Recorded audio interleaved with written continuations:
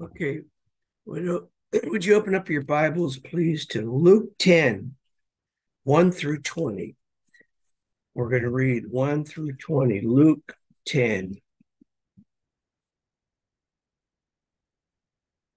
Okay, let's bow in prayer before we start. Gracious Father, we thank you for your holy word. Keep us in the word, Father. Thy word is pure, the Bible says. Therefore, thy servants loveth it. Thank you, Father, for your grace and mercy, saving our souls from the lake of fire. Keep us looking unto Jesus, the Bible says, the author and finisher of our faith. Bless those that are listening, Father, as we search the scriptures. We thank you for your goodness. In Jesus' name we pray. Amen. Okay, Luke 10. After these things, the Lord appointed other 70 also, sent them two and two before his face into every city and place whither he himself would come. Therefore he said unto them, the harvest truly is great, but the laborers are few. Pray ye therefore the Lord of the harvest that he would send forth laborers into his harvest. Go your ways. Behold, I send you forth as lambs among wolves. Carry neither purse nor scrip nor shoes, and salute no man by the way. And into whatsoever house ye enter, first say, peace be to this house. If the Son of Peace be there, your peace shall rest upon it. If not, it shall turn to you again. And in the same house remain, eating and drinking such things as they give. For the laborer is worthy of his hire. Go not from house to house. And into whatsoever city you enter, and they receive you, eat such things as are set before you, and heal the sick that are therein. And say unto them, the kingdom of God is come nigh unto you. But into whatsoever city you enter, and they receive you not, go your ways out into the streets of the same, and say, even the very dust of your city, which cleaveth on us, we do wipe off against you. Notwithstanding, be sure of this, that the kingdom of God is come nigh unto you. But I say unto you that it shall be more tolerable in the day of Sodom than for that city. Woe unto thee, Chorazin! Woe unto thee, Bethsaida! For the mighty works had been done in Tyre and Sidon, which had been done in you. They had a great while ago repented, sitting in sackcloth and ashes. But it shall be more tolerable for Tyre and Sidon at the judgment than for you. And thou, Capernaum, which are exalted to heaven, shalt thou be thrust down to hell. He that heareth you heareth me. He that despiseth you despises me. He that despises me despises him that sent me. And the 70 returned again with joy, saying, Lord, even the devils are subject unto us through thy name. And he said unto them, I beheld Satan as lightning fall from heaven. Behold, I give unto you power to tread on serpents and scorpions and over all the power of the enemy, and nothing shall by any means hurt you. Notwithstanding, in this rejoice not that the spirits are subject unto you, but rather rejoice because your names are written in heaven. Okay, let's turn over to Revelation.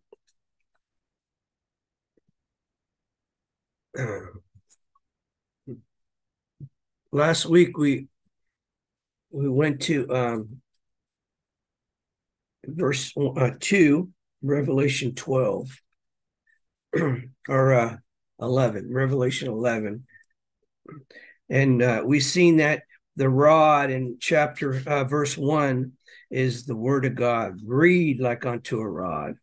And to rise and measure the temple of God would be all the fullness of believers, see, God's elect that are in the temple of God.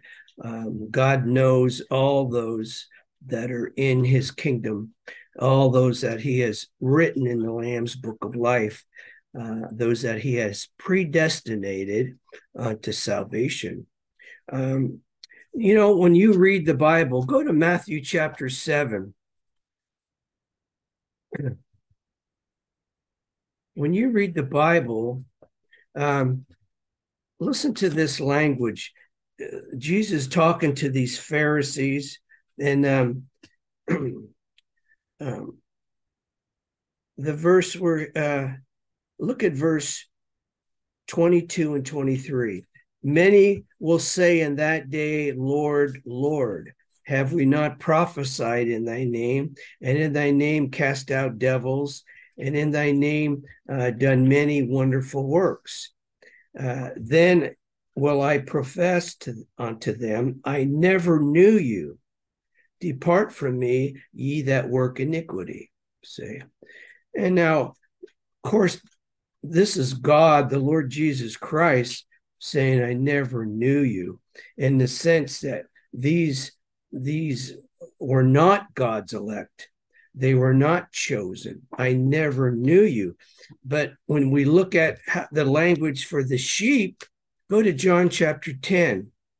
When we look at that language over there, John 10, look what he says in verse 14. John 10:14. I am the good shepherd and know my sheep and am known of mine, say. And then in verse 27, my sheep hear my voice and I know them and they follow me. See the language with Matthew 7, where he says, I never knew you, with these Pharisees and those that were not of God's elect. But then here we know God's elect by Jesus saying, I know my sheep. See? And so this is God knows those that are his, say. In fact, it says, go to 2 Timothy, where we can read that. Look at 2 Timothy 2:19.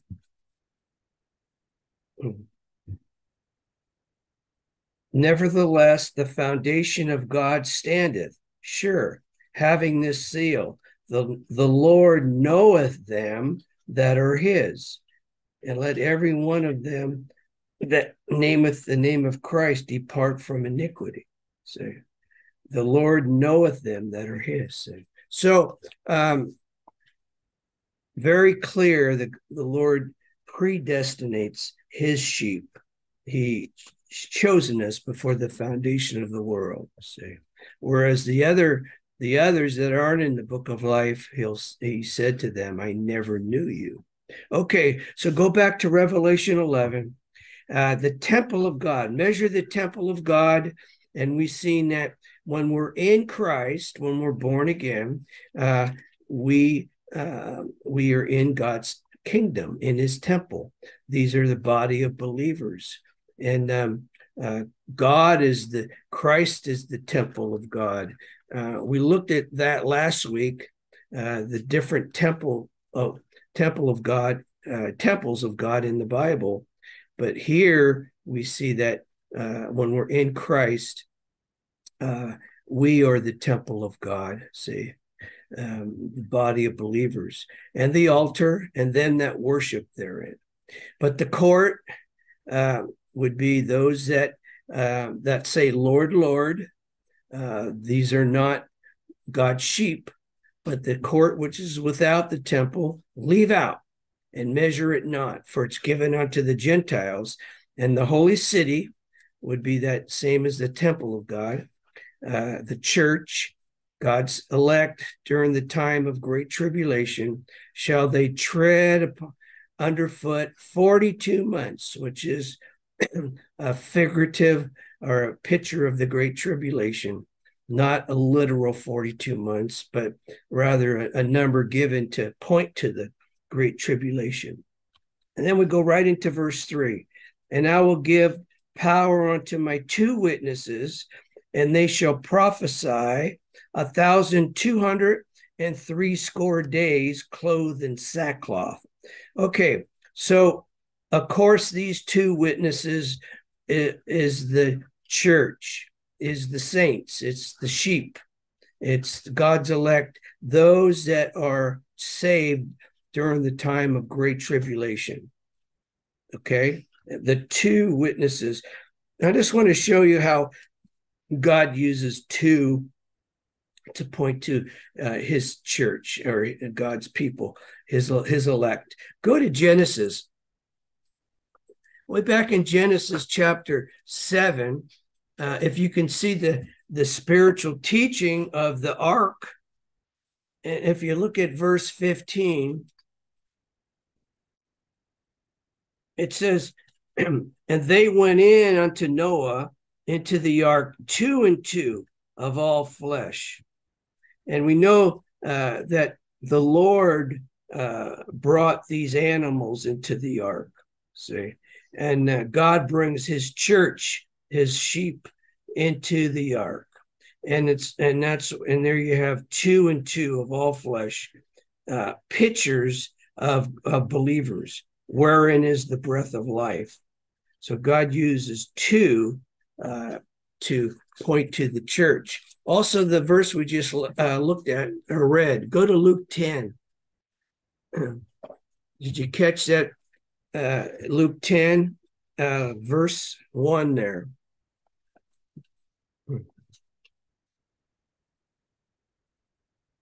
Okay, Luke 10, verse 1. After these things, the Lord appointed other 70 also, and sent them 2 and 2 before his face. See? So the number 2, depending on the language, would point to his church going forth. Here it's going forth with the gospel, spreading the word. God's sheep, okay, God's elect, before his face into every city wherein he himself would come. Okay, go back to Revelation 11. So we see the 2 witnesses point to God's elect during the time of great tribulation. So I'll give power unto my 2 witnesses, and they shall prophesy. And that means to foretell events or speak forth. And these, what do? We speak forth what the word of God teaches. We speak forth the gospel, see? And we already know from chapter 10, verse 11, it says, and he said unto me, thou must prophesy again before many peoples and nations and tongues and kings. See? And so we're gonna see in this chapter that we're called prophets. So the church is called the 2 witnesses. And then we're called the 2 olive trees. We're called the 2 candlesticks. And then over in verse 10, we're called 2 prophets. Same teaching. It's the believers during the time of great tribulation. But here it says, they'll prophesy 1,260 days, which is 1,260 days. And so this again is a number given to the time of great tribulation. We already seen that in verse 2, at the end of verse 2, they're going to tread these Gentiles, or a picture of the gospel being silenced, when it says, and the holy city shall they tread underfoot 42 months. See? And if you take 30 and you time that by 42, you get 1,260 days. 30 days in a month, and time it by 42. And so 42 months, or it's the same as 1,260 days. It's the teaching there. But we have to understand, what does it mean, clothed in sackcloth? All right. What does that mean, clothed in sackcloth? So we're going to go to Esther and find out what went on there about sackcloth.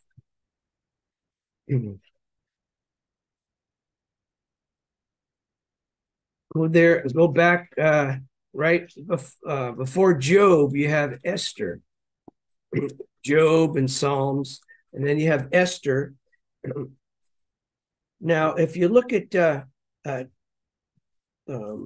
chapter 7 to start with, 3 through 6, there was a man, if you've read through Esther, there's a man named Haman, and he was an enemy of the Jews, and he wanted to have all the Jews killed.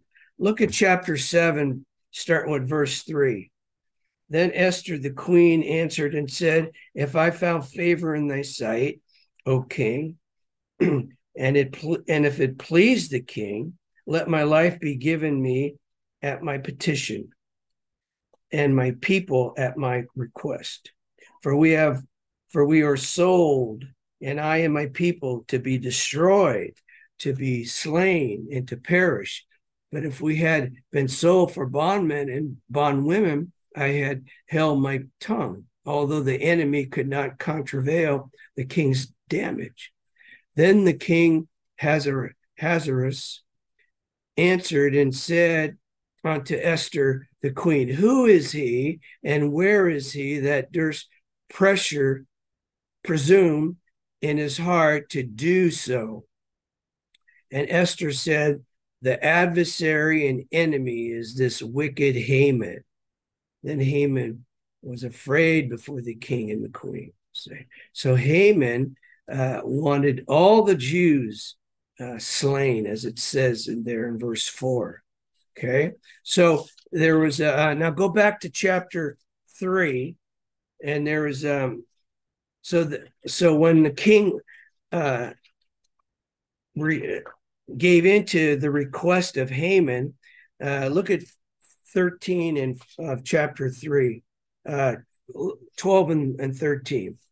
Then were the king's scribes called on the 13th day of the first month, and there was a writing according to all that Haman had commanded unto the king's lieutenants and to the governors that were over every province, and to the rulers of every people of every province according to the writing thereof, and to every people after their language. In the name of King Ahasuerus was it written, and sealed with the king's ring. And the letters were sent by post into all the king's provinces to destroy, to kill, and to cause to perish all Jews, both young and old, little children and women, in one day, even upon the 13th day of the 12th month, which is the month of Adar, and to take the spoil of them for a prey. So these Jews would be a picture of believers, and it's similar to, we're going to see what Mordecai did, because Mordecai is a picture of a believer. Look at chapter 4. Look at we're going to read 1 through 3. When Mordecai perceived all that was done, Mordecai rent his clothes and put on sackcloth with ashes, and went out into the midst of the city and cried with a loud and bitter cry, and came even before the king's gate, for none might enter into the king's gate clothed with sackcloth.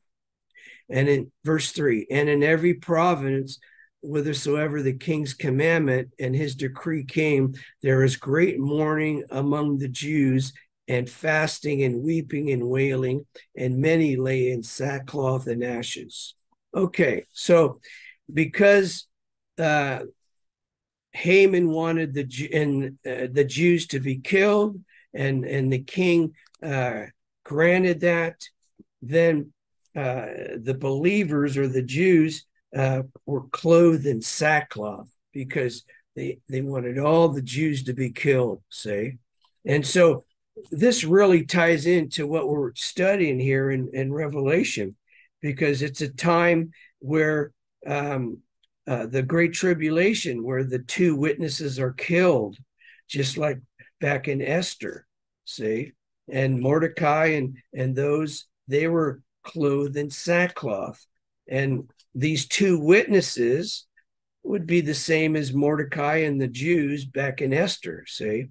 And so in verse 3, I will give power unto my two witnesses, and they shall prophesy 1,200 threescore days.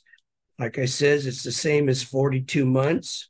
30 times 42 is 1,260.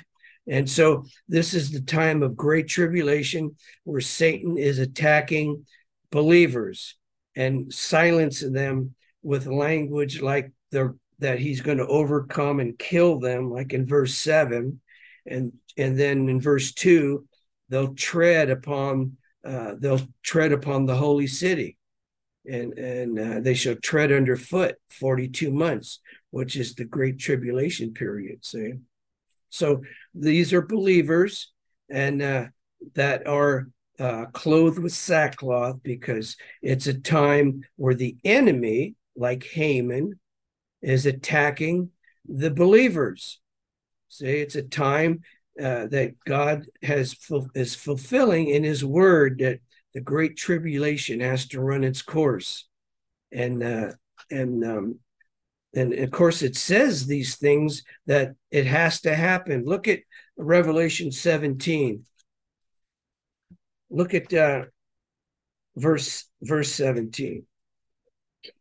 For God had put in their hearts to fulfill His will, and to agree and give their kingdom unto the beast, until the words of God shall be fulfilled. See? And so this chapter has to do with great tribulation as well, 17. So this is prophecy being fulfilled as we go through the great tribulation. But the Bible teaches right after this runs its course, that's when Christ comes. That would be the end of time, see, where the gospel is silenced and Satan has taken his seat. Remember last week we looked at, he takes a seat in the temple of God. And this is where he's going to silence the gospel, see. He'll tread underfoot the holy city. And this is why the churches will be dead, because the true gospel won't be there, see. And so this is a time, as the Bible puts it, great tribulation. So 42 months, 1,203 score days, or 60 days, clothed in sackcloth, see. So you see how Esther ties right into Haman wanting to kill the Jews, and the believers put on sackcloth. Same thing right here. The believers are being trampled upon. The gospel and the gospel is being rejected and attacked. Say, now let's go right into verse 4. Again, two witnesses are the same as the two olive trees and the two candlesticks standing before the God of the earth. So just in these two verses, we know the two witnesses, the two olive trees, the two candlesticks, all point to the church, to believers during the time of great tribulation, because they prophesy 1,260 days, or threescore days, which is the great tribulation period. Say, okay, so we're likened unto two olive trees. Go to Psalms 52. I just read a verse over there. Look at verse 8. Psalms 52 and verse 8.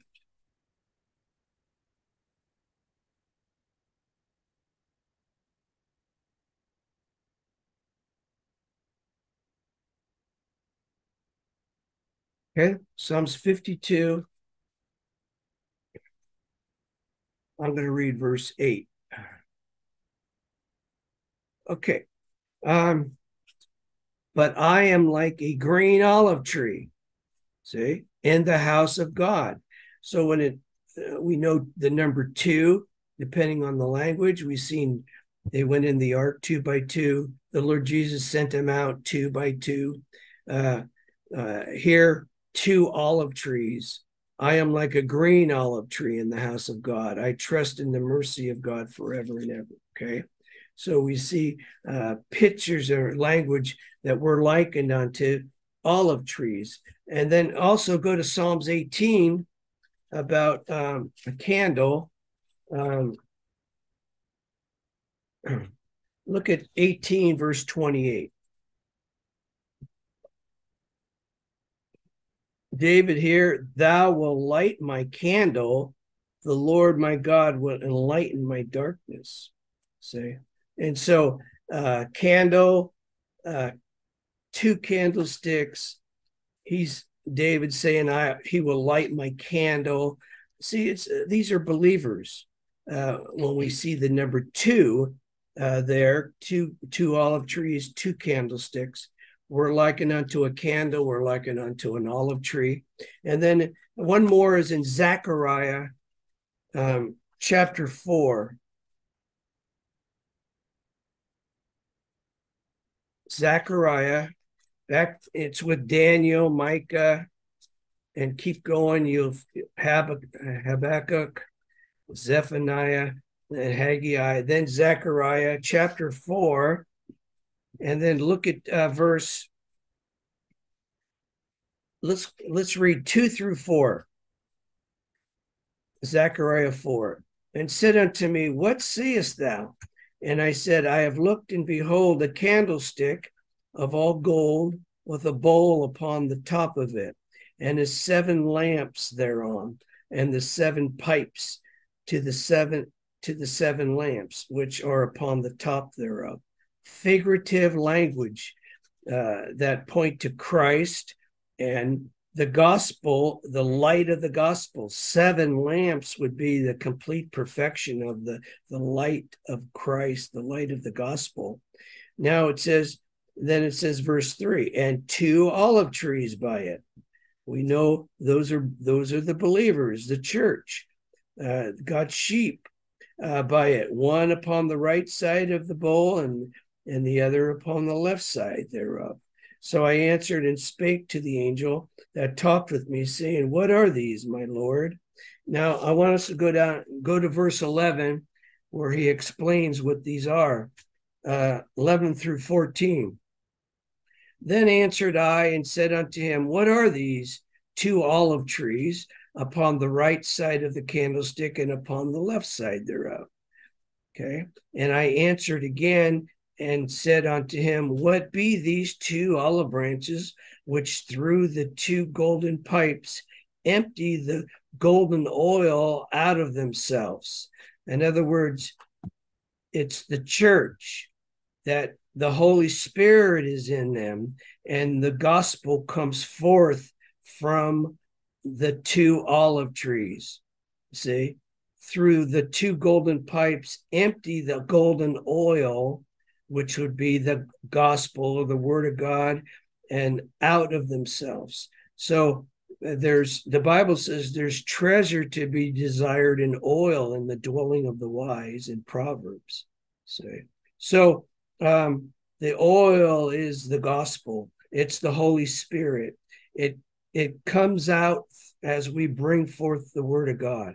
Now, verse 13, and he answered me and said, knowest thou not what these be? And I said, no, my Lord.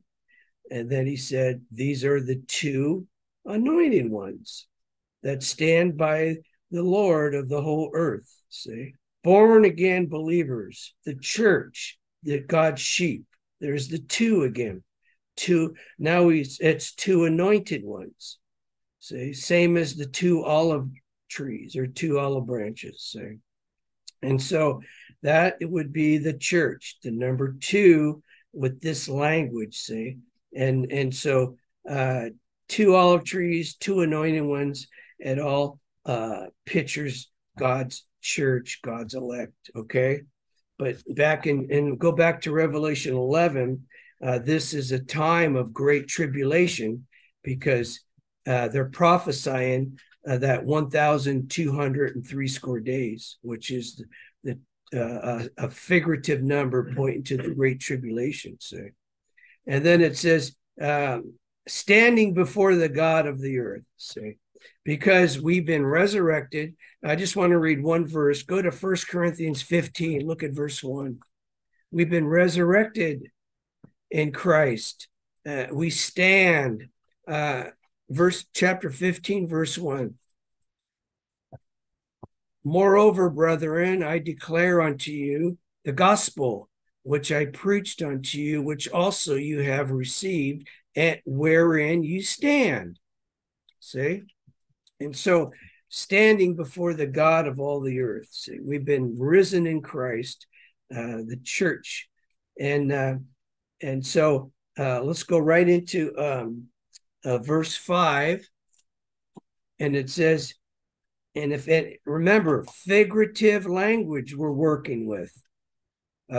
You can numbers and their spiritual meanings, types and figures. You have 2 witnesses, you have 2 candlesticks, 2 olive trees. See, all figurative language that the God, the Holy Spirit, reveals to us the deep things of God. Okay, so we'll probably have enough time to cover this verse, and so it says, if any man will hurt them, fire proceedeth out of their mouth.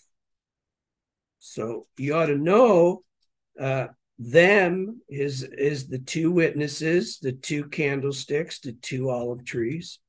See, we know it's the body of believers, God's sheep during the time of great tribulation. What comes out of the mouth of the believer?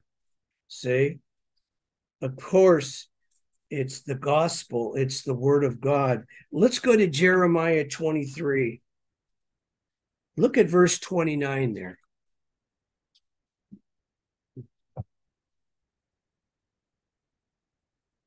Jeremiah 23, look at verse 29. Is not my word like as a fire, said the Lord? And the Bible says, if any man will hurt them, fire proceedeth out of their mouth. Figurative, spiritual language. We see that the fire is the word of God. That comes out of the mouth of the sheep, the believers, see? And is not my word like as a fire, said the Lord, and like a hammer that breaketh the rock in pieces? Okay, so fire comes out of their mouth, and we know that is a picture of the word of God, okay? The Bible teaches us these things, see? That's why I'm going to these verses. Go to Acts now. Go to Acts. Okay, hold on for a minute. Go to Jeremiah, one more. Go to Jeremiah 5. Look at verse 14. Jeremiah chapter 5, 14.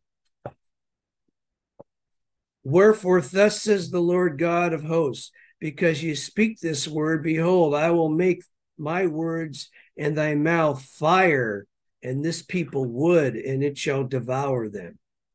Okay, so is not my word like unto a fire? See, okay, one more is in Acts chapter 2,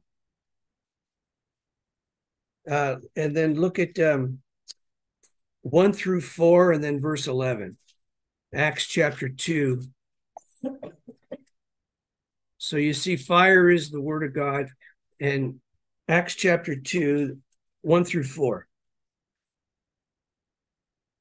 And when the day of Pentecost was fully come, they were all with one accord in one place, and suddenly there came a sound from heaven as of a rushing wind, mighty wind, and it filled all the house where they were sitting.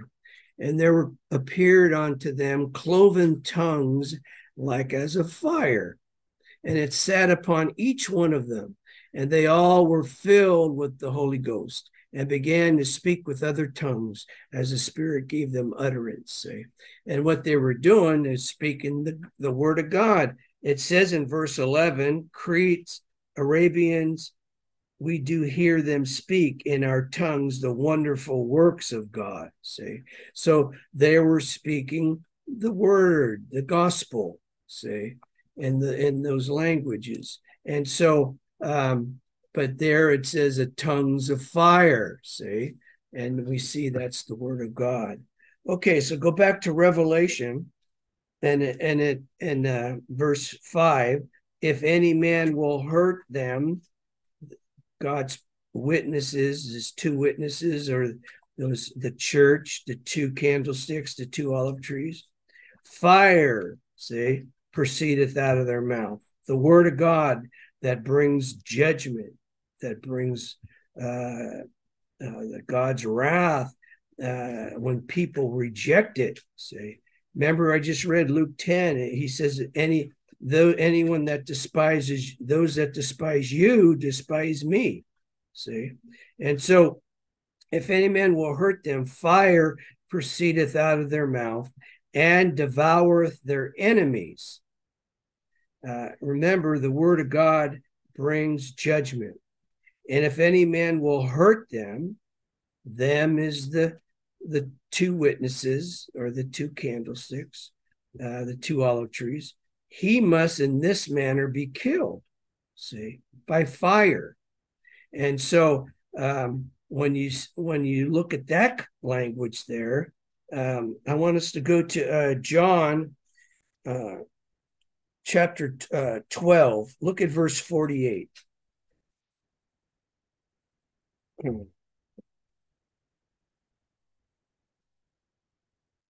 John 12, and look at verse 48. He that rejecteth me and receiveth not my words, which is the fire, is not my word like unto a fire, hath one that judgeth him. See, the word of God will judge that person. The word that I have spoken, the same shall judge him in the last day. See, and that's why it says, and if any man will hurt them, he must in this manner be killed by the fire, by God's word that will judge that person. And of course, God uses fire as judgment. I just want to show you a few verses, and then that should do it. Go to Psalms 18. 6 through 8.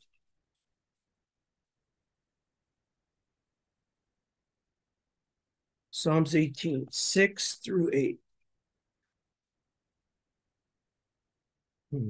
In my distress, I called upon the Lord, and he cried unto my God. He heard my voice out of his temple, and my cry came before him, even into his ears. Then the earth shook and trembled. The foundations also of the hills moved and were shaken because he was wroth. There went up a smoke out of his nostril, and fire out of his mouth devoured. Coals were kindled by it. See? Fire out of his mouth. So spiritually, God's word is used in judgment for those that reject the gospel. See, so a few more verses that talk about the fire came out of their mouth, or the mouth. Look at Psalms 37:30. 37 verse 30.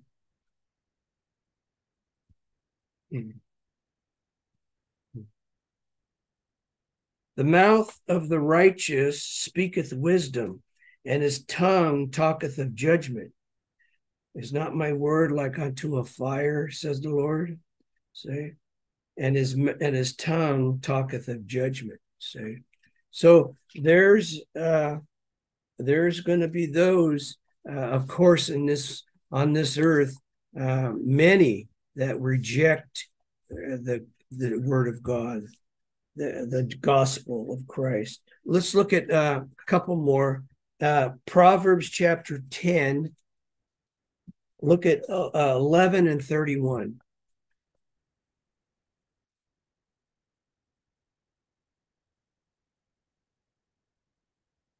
The mouth of the righteous is as a well of life, but violence covereth the mouth of the wicked. So the righteous, the mouth of the righteous, fire cometh out of their mouth.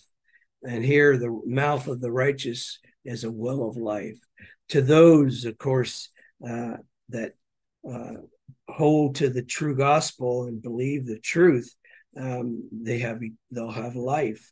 Look at verse 31. The mouth of the just bringeth forth wisdom, but the froward tongue shall be cut out. See? So out of their, as it says, fire proceedeth out of their mouth. Okay, the word of God, the gospel. Okay, a few more verses and we'll be done.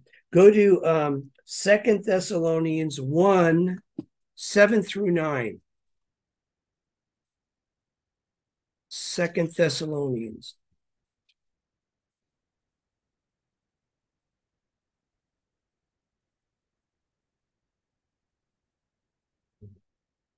I'll start with verse 6. 2 Thessalonians 1, 6 through 9.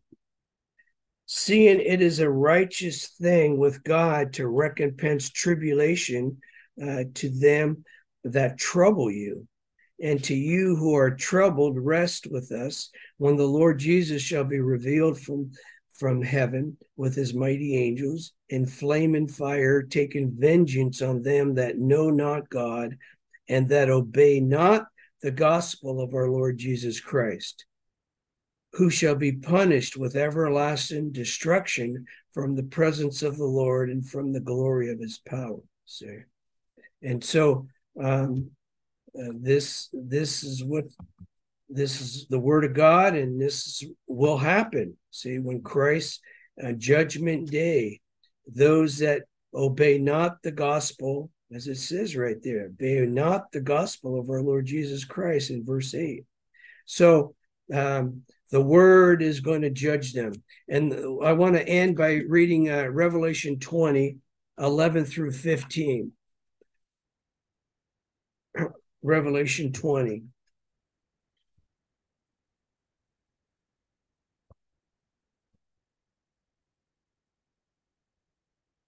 And I saw a great white throne, and him that sat on it, from whose face the earth and the heaven fled away, and there was found no place for them. And I saw the dead, small and great, stand before God. This would be the resurrection of the unjust here, because these are they'll be judged. Say, and I saw the dead, small and great, stand before God, and the books were opened, and another book was opened, which is the book of life. And the dead were judged out of those things which were written in the books. So you have the Bible, or the Word of God, which we read in John 12, 48, that they'll be judged by the Word. And here there's the book of life. See? Were judged out of those things which are written in the books, according to their works. And the sea gave up the dead which were in it, and death and hell delivered up, or the grave delivered up the dead which were in them. And they were judged, every man according to their works. And death and hell were cast into the lake of fire. This is the second death. And whosoever was not found written in the book of life was cast into the lake of fire. See? And of course, the Lord wrote the book of life before the foundation of the world. And remember, we read verses like, I know my sheep, see? And then we seen another verse that he says, I never knew you. Those were people not in the book of life. But see, and this is where they're going to end up. The ones that Jesus never knew. Whosoever was found not found written in the book of life was cast in the lake of fire. And remember in Luke 10 today, he says, rejoice that your names are written in heaven. So there's God has chosen us before the foundation of the world and brought us into the kingdom of his son. We're born again. We're born from above. Our sins are all washed away through the blood of our Lord Jesus. Okay, that should cover the study for those verses today. And so Lord willing, we'll pick it up next week on verse 6, Revelation 11, verse 6.